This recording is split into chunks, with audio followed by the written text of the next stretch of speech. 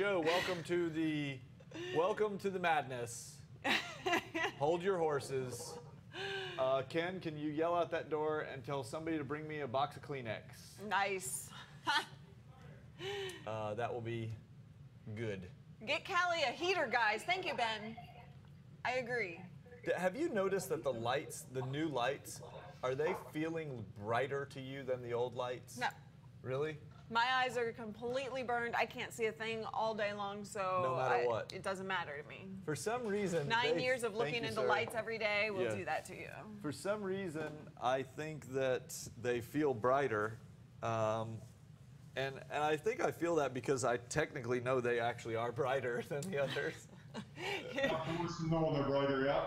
That's what makes them feel bright. Yeah, there's nothing that makes something feel accurate more than facts. But right.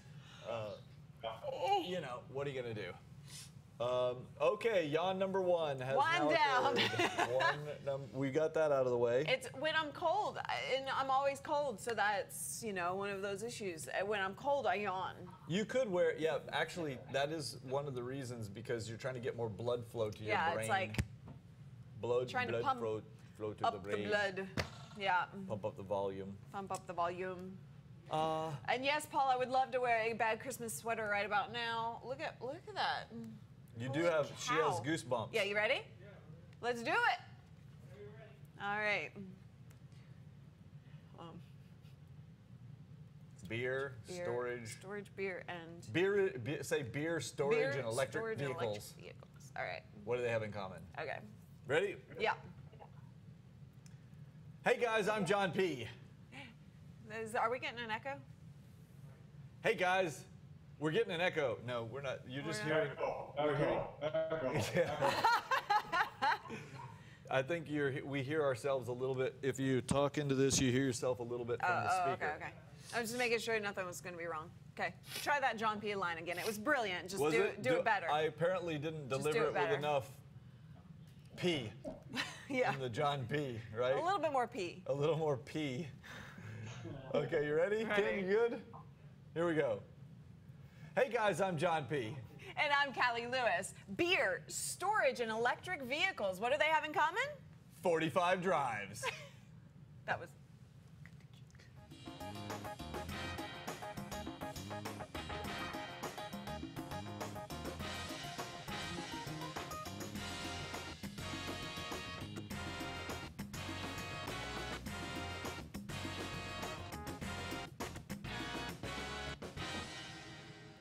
Hey guys, welcome to the show.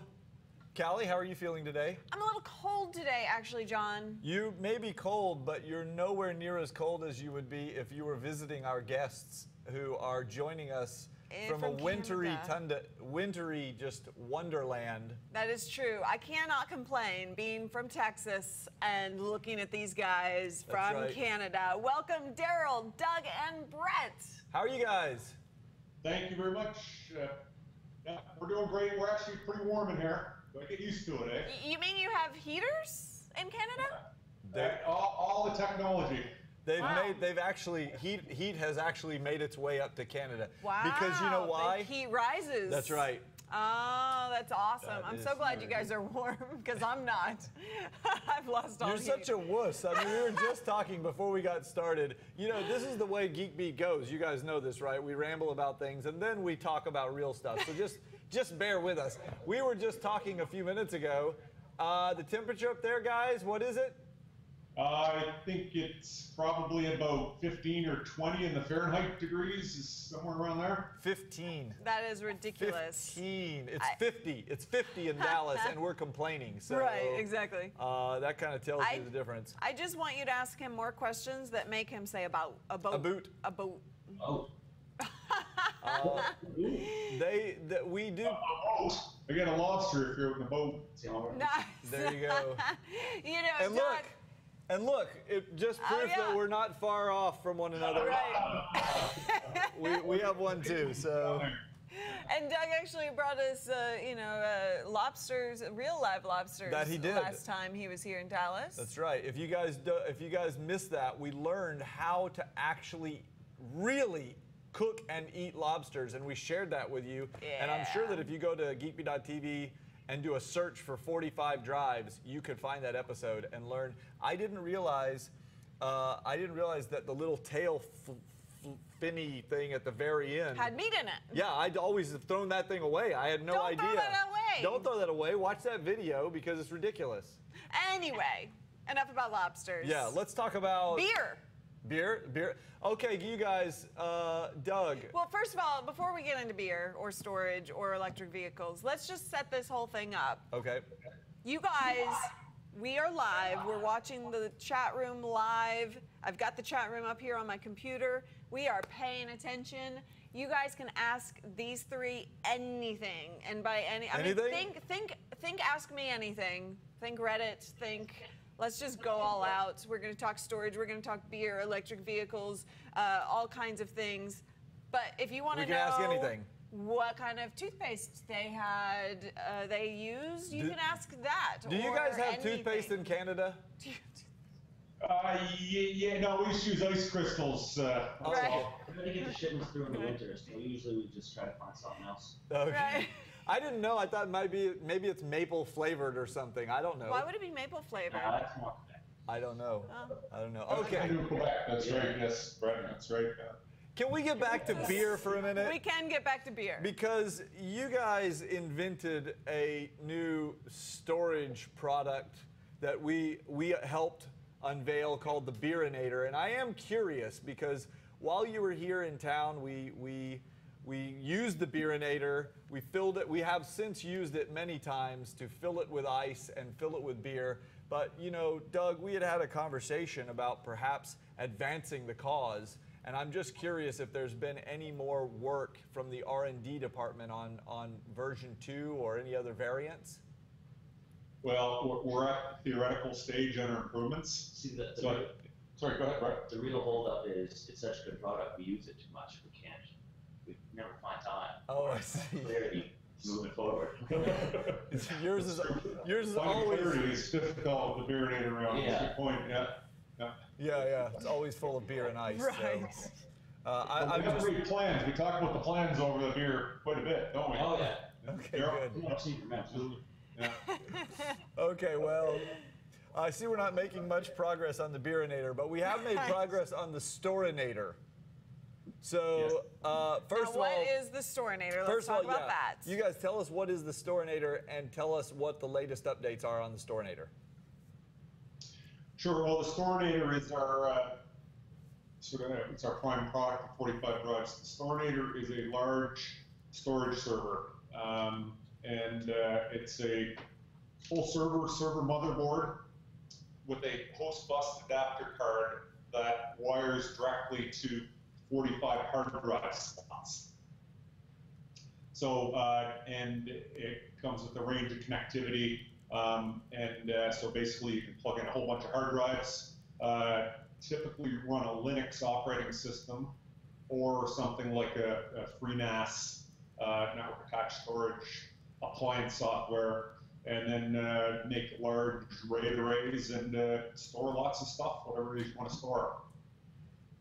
Store lots of stuff. Well, That's in general. Well, as you guys probably know, you recall hearing us say, we have one of these Storinators here in our data center. We were so thrilled to get that in our hands that I think it was one of the happiest days of my life.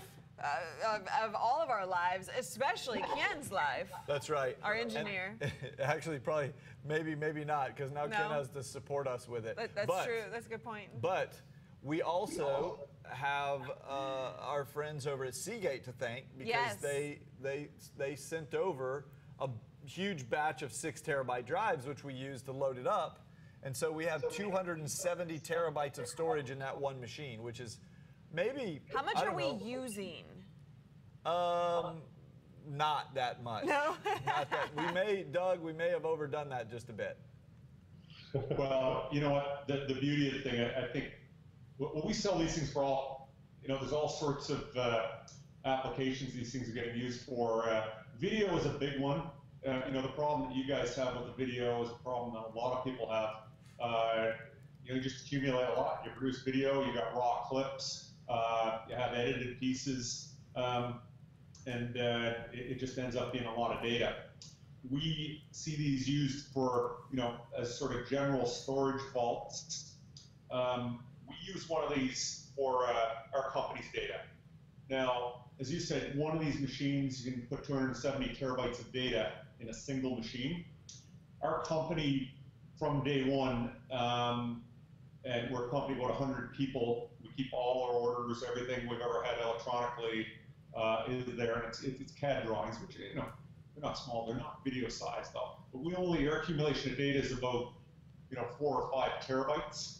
Really? So, yeah, that's all we have. However, here's what happens in situation. We have 4 or 5 terabytes of our full amount of data, and actually, I don't think I counted in the video that Chris McGee produces. Right. In that, but we have this live data, which has to be there. We have 100 people, and work in the company. Just a little anecdote. The other day, somebody, actually Stephen McNeil, who's our head of sales for Mr. 45 Drives himself. Mr. 45 Drives himself. He plugged in a wrong cable into our network and created a loop from one switch to another, up through and took down our whole network. Nice. Oh. I'll have to try that sometime. Well, please don't give John any ideas.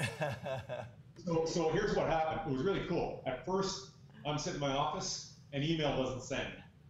And I've been through this before in years gone by, and I go, uh-oh. And I look outside. Next thing you know, the heads are popping up in the cubicles, and everyone's going, your network working? Is your network working? And within about 10 minutes, everybody in the place, including our whole manufacturing floor, which runs on data on jobs, the whole place shut down. So anyway, data availability.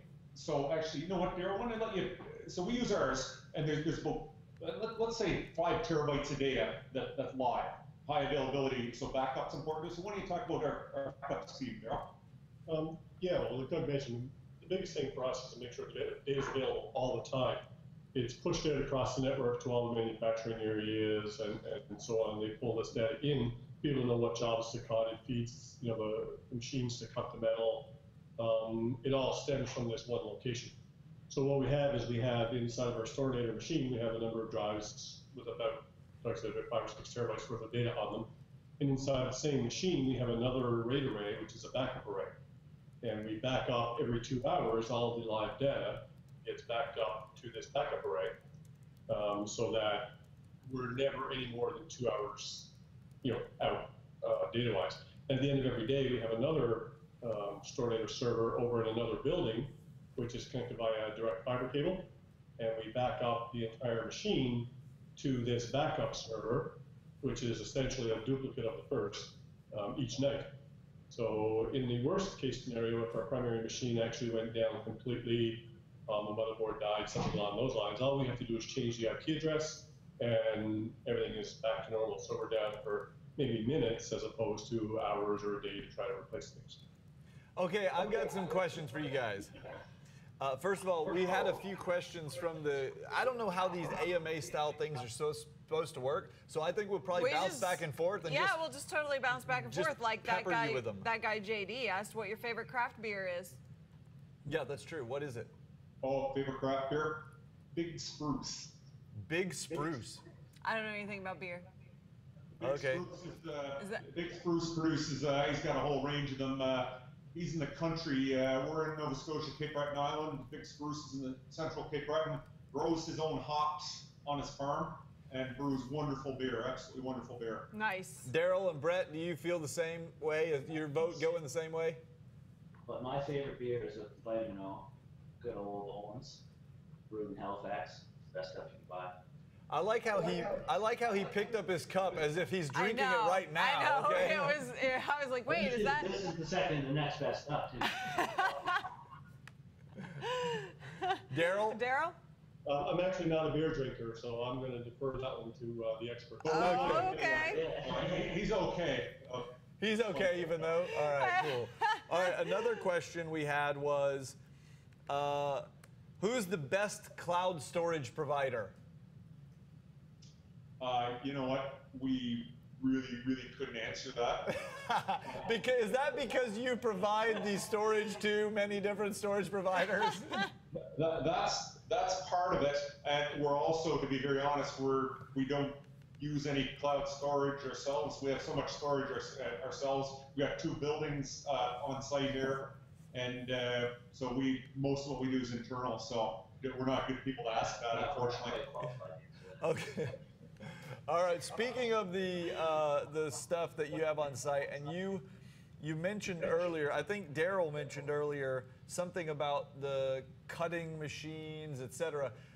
Tell us about what types of I want to know what kind of machines you have. Do you have like water jet cutting machines, laser machines, plasma cutting machines? What kind of manufacturing machines do you have in your facility? He just wants to know if you can light things on fire is really all he's asking. I do want to know that. Well, we can do that. Yeah, we can do that kind of stuff. We've done that. So we have some good machinery. It's lots of fun. We love our machinery here. So we use laser cutting on a sheet metal side, and on fabricating sheet metal. It's all either laser cut or water jet cut. So we have a 2.5 kilowatt Cincinnati CL6 laser, just a workhorse of a laser, cuts about 20 hours a day. And we have a water jet cutter made by WardJet. It takes water, compresses it literally compresses water. It goes down to 2/3 of its volume, and comes out of this thing, 60 horsepower of energy compressing it, comes out of a nozzle at 3 times the speed of sound and slices metal. Or anything else in its way, right? Well, it could be great for amputations, that kind of thing, in the medical business. Yeah, no, it's quite a piece of machinery. We bend with 2 types of machines. One's called press brakes, big hydraulic presses, and the other one's called a folder or panel bender, which is a really cool technology from comes out of Germany or Italy. We have a German machine, and they're cool, really computerized, really automated, and it will just take metal and just kind of grabs it and just bends up a whole sequence of bends, extremely precise. And then we have the rest of it. That's really the heavier stuff. We do milling. Yeah, we cut metal with milling. Just moving into the world of machining. And then we have some really fancy welders, John. You would love our welders. Cold metal transfer welding, it's called. It's a derivative of wire feed MIG welding, except it transfers metal instead of sputtering it hot and spraying it all over the place. It actually pushes the wire and it touches the place where the joint's made. Very precise, very low amount of heat that goes into it. So, we have lots of toys. Yeah, are you getting the? Do you understand that they have all the toys that I want? I do understand all of them. that. Like not like, oh, I want. There's a toy that I want. Or they have you a do remember toy. it's They 15 have, degrees there, right? It does not work for me. John. Yep. You can send a resume. I am actually a good welder. You can't take 'em. I'm a good welder, but you don't need me because you have a robotic welder. So I mean, what am I supposed to do? Okay, we have another question. What OS do you guys use on your servers for your backups and stuff? The operating system we use is CentOS. So you basically set up your servers all as just normal Linux boxes and then file serve off of those. Yeah, that's exactly what we do. We install a couple pieces of software we use for managing it a little bit, but it's all, we use entirely all open source stuff for our internal things. These guys are surrounding me here are very competent command line Linux, like, serious Geek OS kind of people. And my command line skills atrophied decades ago, unfortunately. I'm embarrassed to say. There's another question. Yes, I see another question. From Ken, actually. Actually, yes. What kind of feedback have you gotten from the Storinator version 4? On the whole version 4, so version 4, and we're referring to direct wired, is what we call it. So previous stuff, and this stuff, of course, goes back to our friends at Backblaze, and who provide backup, unlimited backup for $4 a month.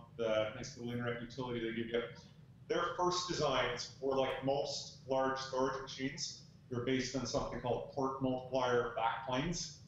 And that's a card that basically you plug like these 5-slot port multiplier backplanes. Plug 5 hard drives into it, and then you plug 1 SATA wire into it.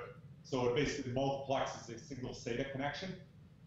And they very successfully built their business on that, and our versions up to 4 were all backplane based. It's kind of it's industry standard. And we, in cooperation with Backblaze, and also it was an inspiration from some other people as well. The engineering folks at Netflix had a lot to do with this. And we have a couple other customers who are basically in the cable and satellite streaming business. Their issue is speed. And they're looking to move things like be able to stream thousands of movies simultaneously from one of these servers, and the backplane machines couldn't do that. So we collectively developed a version 4, which we call direct wired technology. And so direct wired technology, basically, we have an array of, physically the machines look the same. It's the same sort of drive mounting system physically, except instead of plugging the hard drives directly into a port multiplier board, they actually plug into a cable. So we have special custom cables made. And these cables all lead back to something called a host plus adapter card, which is a fancy name for a high-speed interface card where you plug in a whole bunch of hard drives to it. So the architecture became very simple. We got a server motherboard with a PCI slot, put an HBA card into it, and then plug a whole bunch of drives directly into it. So we're not going through this extra layer of multiplexing and then the extra layer of software drivers that you need on top of it. So it ends up being simpler. It becomes modular, it's upgradable. You can remove the HBA adapter, put in a higher performance HBA adapter if you want. And so it's much, much simpler. And what we've had out there is we've found these machines that simplicity has really, it's been absorbed well. I'm trying to think, I don't have any marker in my mind on how long it's been since we started shipping reports. March or April. March or April last year, so 9 months, ballpark, that kind of thing. And it's been wonderful. These things are, in the realm of really large storage machines, they're smoking fast. Lots of people are getting a gigabyte per second, and we're seeing things like between 1 and 1.5 gigabytes per second internal transfer rates of the arrays. And it doesn't take too much effort to be able to read data out of the storage arrays and move it down a 10 gigabit NIC and saturate it. So the speed is good and the reliability's been just great. So they've really paid off. And we've heard that, like, we use these ourselves, and we have there's 1,000 machines or something like that out there at this point, I do believe. And feedback's been wonderful. By the way, a couple of things to follow up with on that. First of all, we of course have one of those in our data center, and from a speed perspective, it was interesting because Ken was doing some testing recently, and what he did right now, we have a lot of machines throughout our facility that he connected up via gigabit Ethernet. Now we actually ran in our facility Cat 6A so that we can push 10 gigabit Ethernet to the data center, but we don't have a whole ton of machines sitting around that have 10 gigabit Ethernet in them. That's not easy to do, okay? So what he did was he hooked up, like, I think at one point 10 or 11 machines that were all over, direct wired into our network, so not Wi-Fi or anything, and he started running tests on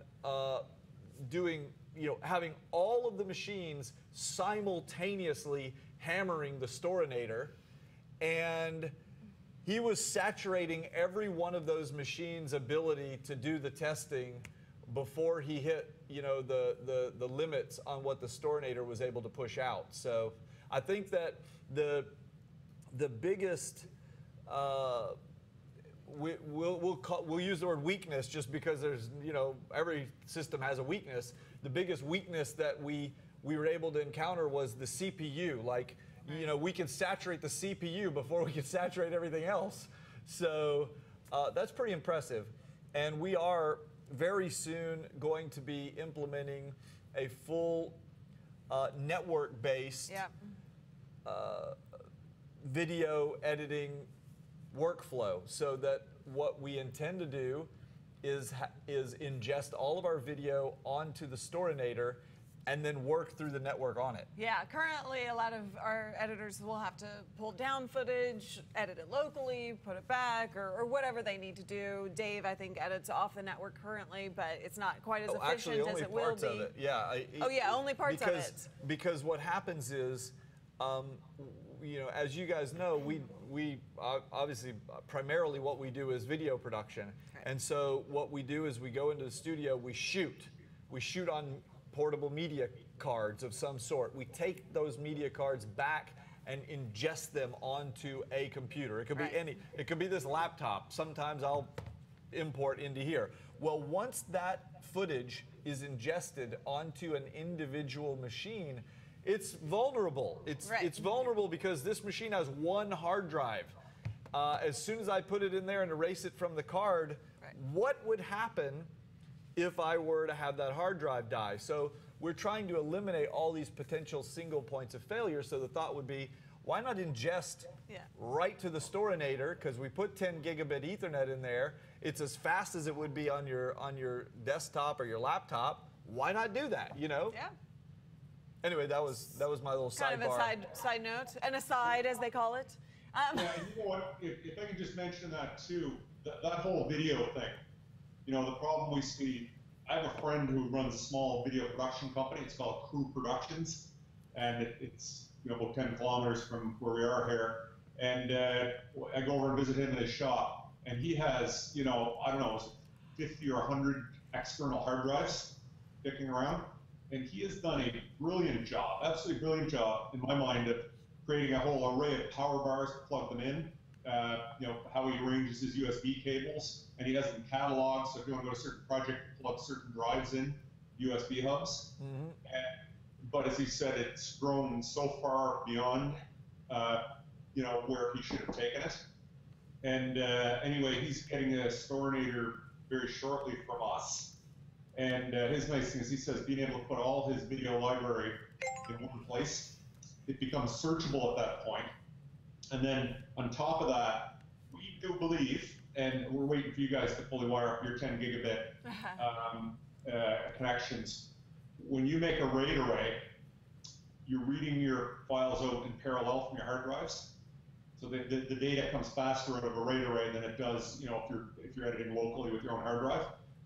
So, and let me put some numbers to that. A single mechanical hard drive is going to read data at ballpark 150 megabytes per second. And that's good, on a local machine. And if you take a RAID array and put 10 drives together, in our machines we can read stuff. Internally we see up to 1.5 gigabytes. Yeah. You can't get 1.5 gigabytes down. You can only get 800 or 900 megabytes per second down a 10 gigabit wire. Yep. But when we do that, it means your data actually loads into your up into your editing program faster. Well, let's put it this way. Even you're comparing it to, let's say, a standard hard drive, and you're being generous when you're saying that it might achieve 150 megabytes per second, because some of them won't be much more than 100, 110. But even an SSD drive won't achieve more than maybe 600 or something. So you'd have to, in order to achieve faster than what you can get through that 10 gigabit Ethernet or 10 gigabit connection, you would need to have a RAID array, a local RAID array of SSD drives to beat the performance of the network-based system. Exactly. And as you pointed out, when using single drives, you don't have data security. Right. You have a RAID array, you have data security. So you get secure data, it's in one location, it's searchable, and it's accessible faster. do things right than it would be if you had it locally. So, you know, for the small video application, you know, it's just an absolutely wonderful application. We are, just another little anecdote in that, Chris McGean, who's, you guys know Chris, he's been down to visit you guys. He's our marketing person here, one of our marketing people. And Chris edits our little video efforts that we do. And Chris has a Storinator on his desk right now. We're making a new model, which the new model is a Brett's baby. It's smaller, it has fewer drives in it, and it also has most of the machines we make have like server room power supplies that unfortunately, I mean, they perform beautifully. But they're very loud and big and power hungry.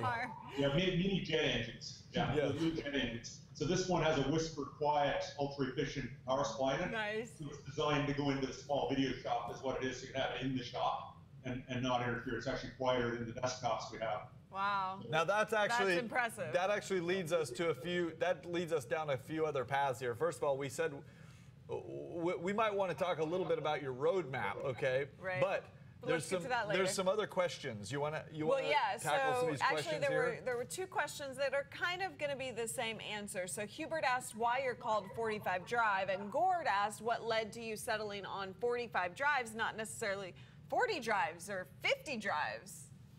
That's a wonderful questions.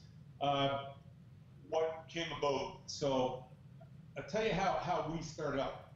Our friends at Backblaze set out, you know, their take was they looked at the server business and storage business, and they saw that hard drives were inexpensive. They saw that people had a need for a really convenient backup. But when they looked at it and they said, you know, trying to put that together, you got to put these things in servers to get them online, and servers were way too expensive. Mm-hmm.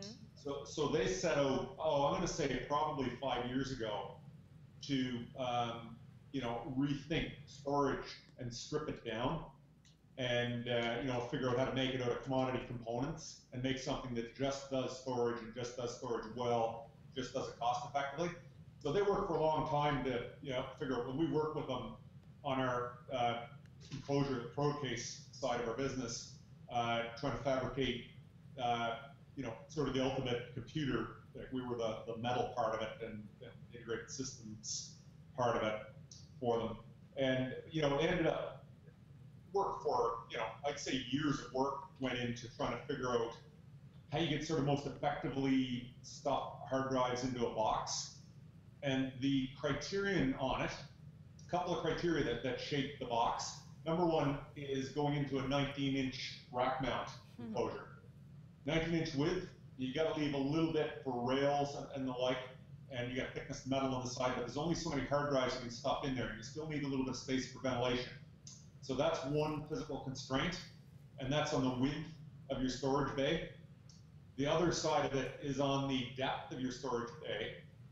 There's a limitation in the SATA standard, which is a 1 meter cable and 3.3 feet, and you know, these things can't go, you know, as the crow flies. Unfortunately, that makes the twists and turns. And when you do that, what we come up with is that they fit, you know, across the thing in a row of 15. You know, stacked crossways in a rows of 15. So when you put 3 of them in there, you end up with 45 hard drives in the thing, which is what Backblaze went with.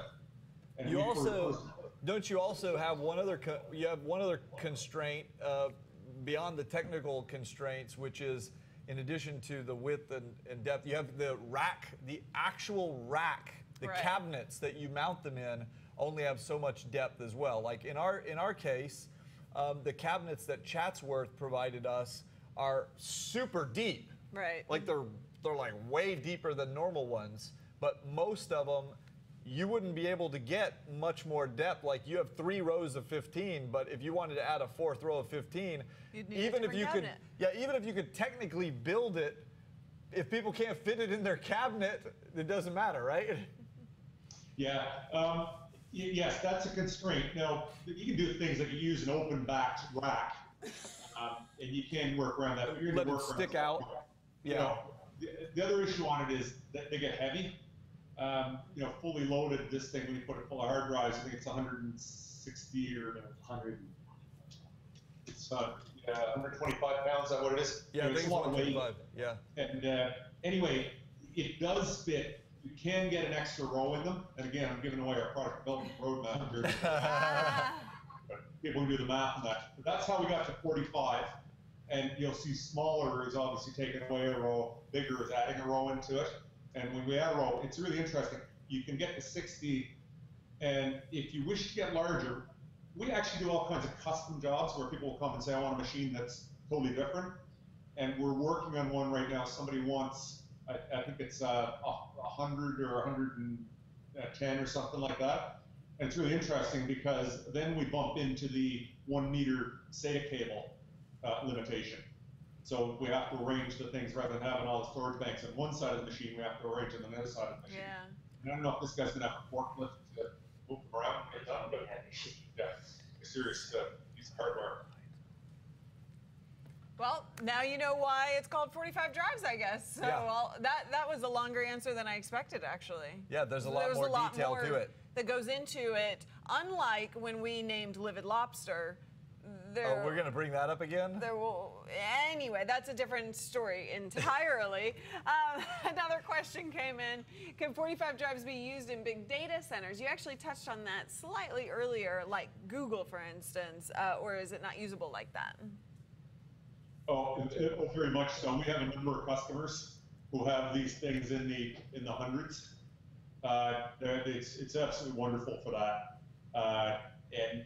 What we'll see is typical configurations will be 45 or go to 60 for better economics. And then you'll see a redundant power supply around boot drives, which give you uptime and good connectivity. That's the typical kind of configuration we see in large data centers. And we'll see stuff like vault storage, cloud storage. We're partnered up with a company called Cloudian, who is like cloud provider software, and we provide a sort of cloud storage solution out of the box with their stuff. We have people running Hadoop, ultra scalable object store clusters. We have all sorts of people that are doing the big data applications, data center applications. The archiving for a lot of museums and libraries are digitizing all of their everything they've got. So our machine's perfect for that. Okay, I want to take this in a different direction because, yes, you guys have been doing big data center stuff. That's kind of been the core of your business. Right. And the Storinator's awesome. We love the Storinator. We love the Beerinator even more, but that's a different story. What I want to know is, when are you going to build a Babynator? Like so you touched on this a little bit. You said when you first said Chris had a Storinator on his desk, I actually laughed. I looked at Callie and laughed because the thing is so damn big. I'm like, how big of a desk does he have, okay? But then you said, yeah, we're working on some smaller ones. So tell me this. How much smaller? Are we ever going to see like a really, like a 4 drive rack or mount? an 8 drive? Or not what that small, but like, how about a single row, like a 15 row? I want something that will still rack mount, but it's super shallow, so it could go in a shallow rack, and it's just like 15. Can we get a 1 row? Can we get a 1 row Babynator, or are we gonna only go 2 rows? What's in the pipeline here? Yeah, well, I'll tell you, one of our other constraints, what we do, it really is about lowest price per hard drive slot. And when we get to 30, we're still, it's interesting, you look when you get smaller, what economies you get, like what's it cost, to manufacture them, cost of components going into it. At 30, our economics are still wonderful. We haven't really looked at a row of 15. You're into some diminishing returns on shrinking that last row. You do free up an extra 5 inches of box space, but we don't lock all that much cost off it when we do that. And what is that price point? Is it still attractive or not? We don't quite know, and we haven't gotten there yet, John. Is basically where we are on it. It's a question that's bounced around in here. We go through all kinds of strange ideas, both of our own, as well as very, very much driven from what people come in asking for on the customer side of our business. Yeah. And the baby nader. Thanks, I love that name, by the way. Thank you. That's excellent. You just might steal it. Well, while you're You thinking, can pay me like a nickel for Right. each, Each like idea. each one, every one sold or something. Yeah. Well, while you're thinking about it and processing what you might do, there was another request from the chat room from Ben. He wants a device that will store both his hard drives and his beer. Can you do that? The combinator. The combinator. The combinator. The combinator. There you go. Okay. We have one. We happen to have the inside track on something else that you guys are working on, a very special project. We hold secrets from you guys. I'm sorry, but we do. Yes. Callie alluded to it earlier because in the opening, you actually dropped a bomb and you said... Was I not supposed to? You said electric cars, and I'm not sure... Electric vehicles. Oh, electric vehicles, I think I said electric vehicles. Are you guys working on something that we should know, that everyone should know about, or what's up? Or was I just speaking too quickly? I hope the cat's not out of the bag. I'm not going to say too much, but I'll tell you this. Okay, on our protocase side, we work for people who innovate. Tesla Motors, we do a lot of work for Tesla Motors.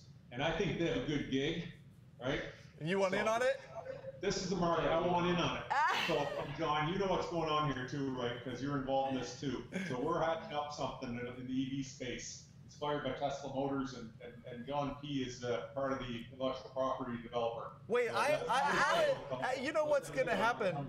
It sounds to me like he's sloughing responsibility off on me. It sounds like that as well to me. It's like, oh yeah, John P's the one who. It's not us. It's John P. who did.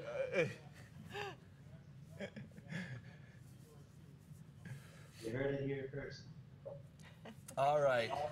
Well, So you're working on a super secret, something that moves. Top secret, John. Top secret. Okay. Okay. All right. That's all we can say then. You guys are just gonna have to wait for all that info. Thanks for everybody pitching in questions and whatnot. Yes. If you have more, Chat room is going crazy. Leave them below. Yeah. Just leave a comment, and the 45 Drives team will be paying attention, and we'll continue to answer your questions if they can. We'll pay attention as well. Daryl, Doug, and Brett, you guys are awesome, and thank you so much for all the work that you guys do over at 45 Drives, because we love it. We love to take advantage of it. Yes, we do. Is all I'm saying. All right, and thanks everybody else for watching. We're gonna wrap this show up right now, but you know what to do. Thumbs up on YouTube. So if you got them. See you later. Bye.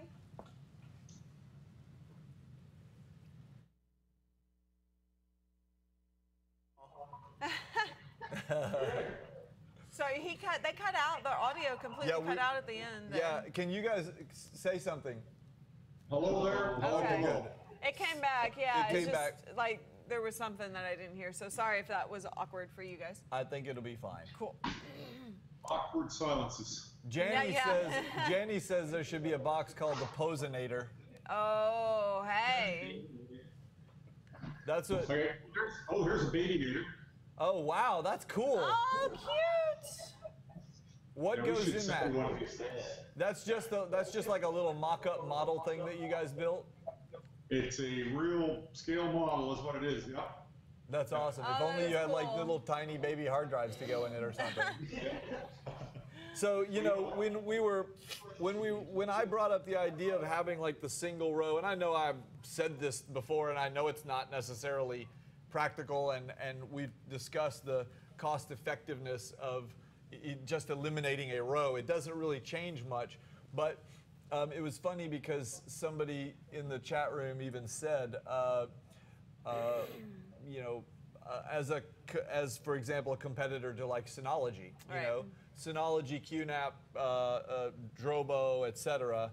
And I think that they also, I think if you moved into that space, what you guys would have to consider is that it's a totally different type of competition, because right now you are moving up the chain, right? You're like, let's go bigger, let's go faster, enterprise grade, etc. But those smaller boxes, you'd have to downscale. You'd have to think in terms of what's the smallest motherboard with the tiny amount of RAM and the least amount of processor that would be required to be able to handle provisioning some system and try and, you know, cram it in a box. But I will say that, for example, we primarily use storage here in our data center for the business, but of course at home we all have these little small units, and even our travel TriCaster rig that we take with us to CES and NAB and stuff like that, we have a NAS unit installed in there. It's just a 4-bay NAS unit that's installed in there, because we do have to use it on the go, and you have to have something that's shallow enough to fit in not only a 19-inch wide, but about an 18 to 20-inch deep space, you know? And so, I don't know, I think that the same thing that we use there, a lot of people would use in homes or in small businesses where, like you said, the big loud fans, the data center type rack mountable stuff is not gonna work, but the silent fans and the smaller chassis, they would work. I don't know. So my friend Ray J, Crew Productions, he talked about that same mobile thing, and said it's a bit of an agony for him, and having lots of space there would be a very, very positive thing for him. And we kind of just kicked that around, that we do build something stripped down. And I looked at it and I said, some really good vibration isolation on the totally shock mount the driver, right? Yes. So it might be something on that. And it could be in a case like that, it could just be a specialty product that doesn't it doesn't have to be for people who are quite so price sensitive. It's different. Like in ours, what we do in order to try and worry about that shock proofing is, first of all, use SSDs in it, not traditional drives. So it could even be, maybe the Babynator is 15 or 20 SSD slots and in a shock mountable case, and now it's ruggedized. It can be used for mobile applications. It could be whatever. That'd be awesome. And in those mobile application situations, we don't care about having huge amounts of aggregate storage. What we care about is having safe, reliable network storage while we're traveling. When we come back, we take it, we dump it on the Storinator anyway. So, who knows? I don't know. That might be another avenue. Might be. The other one we got from Ray J, he's an Apple shop, and he likes his Thunderbolt connections. Oh, yeah. And we actually have these guys have a Thunderbolt card, and actually, have you plugged it in yet? Not yet. So we're looking at, so Linux has, in the 3.16 kernel, now has Thunderbolt driver support built into it. So we're thinking we're going to put Thunderbolt into this and see, if it shows up as a storage item on your, plug them into your Thunderbolt connections. That'd be interesting. Awesome. Cool. Does that mean anything to you guys at all? You guys use Thunderbolt side of it at all? Or? Yeah. We do, especially for individual portable machines. Like if I was editing with my laptop, we use Thunderbolt. We don't use it so much in the studio.